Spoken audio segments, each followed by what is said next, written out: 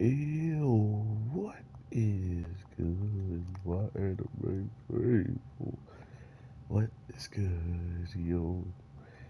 So, with everything going on in this week's episode of Drive, it really does feel interesting that we got the whole entire narrative of where these kids are trying to go and what they are actually created from, because seeing this boy being able to recover as quickly as he does is actually the sketchiest part of the kid. Everything else seemed relatively normal for now.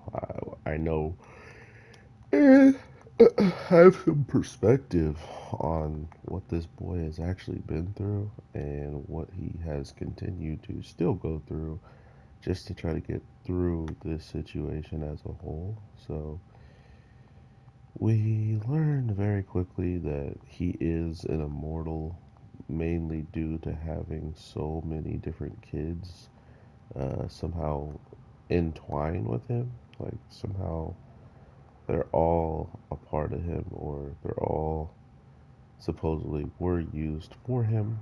Hence why every time he was getting experimented on, I think they were putting another kid's something or another in him. I don't know exactly what the heck it was, but for some odd reason, he already had seemingly been immortal. Like every single experiment he kept going in and coming out of, not only was he fully recovered, but he also knew that his head had gotten chopped off multiple times. So not only is he conscious to it throughout all this whole entire stuff, he experienced it multiple upon multiple times, and for some reason never took it as uh, he never wound up come out angry. He was never angry about being experimented on because, like I said, he thought he was doing it for the other kids so they would be safe. But seemingly, that isn't even the truth, and they wind up destroying all those kids by putting them in some kind of tank to then funnel into another graduate who is the sister that we find out about. But it feels as if she wasn't there. Like, she just randomly kind of gets all the other kids, and that's when she shows up. I feel like she's more artificially created than the boy is, and hence why he actually had some like growing friendships and stuff like that, compared to the sister who just kind of feels like she uh, is just nowhere near as self-aware or anything as the brother is. So very, very interesting stuff as a whole with this show. I really don't know what to expect, which kind of makes the show that much better. Um, because not only did we learn that like a war had taken over Earth and pretty much made it what it is today, but we then learned that with how these wars were, it wound up reaching the moon.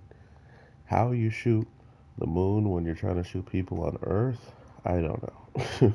But they figured out a way to do such and mess everything up. So, I mean, I'm not really surprised humans always meet like defeat by expectations, usually all the time, especially in anime when they love to do dirty things to people and just kind of play it off like nothing happened. So, we will definitely be seeing what happens at the end of the show. I have been very, very interested in it since the very beginning. So to think that the doctor was a traitor makes a lot of sense because if really came down to it, she could have just went with the person who was fighting the executioner and just kept healing them, right? Heal the person that's fighting the executioner over and over. And instead, she really found a way to never even show up at the fight, right? Like she's like, oh well, I don't even need to be where the brawler is, the person who's putting in the most effort to finish and complete the mission. I do apologize for the train in the background. I have no control of that stuff. So, yeah.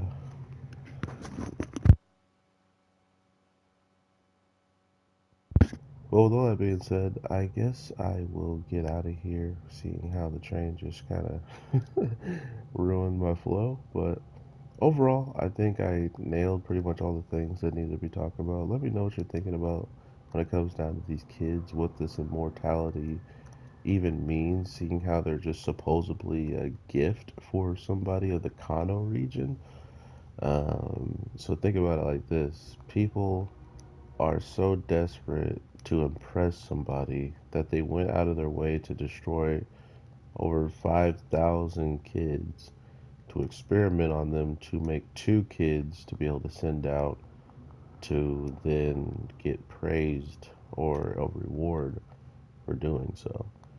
I don't know where this is going, but I can tell you one thing. I'm excited to see what pops off at the end of the day, and I'm definitely interested in hearing what you guys are thinking of this show.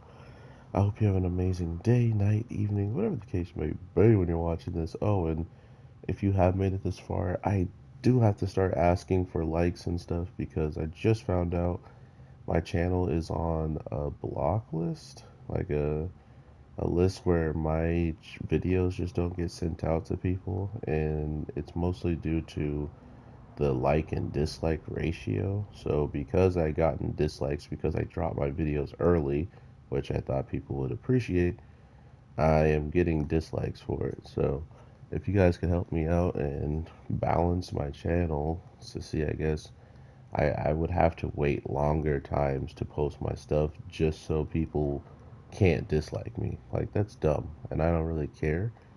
But at the same time, the whole point to getting stuff out is so it actually reaches you guys, and it can't reach you if supposedly I'm on a block list. So, yeah, it's always fun being on these types of stuff, but I hope you guys have an amazing one. Thank you for your support, and I will talk to you in the next one. All right, peace.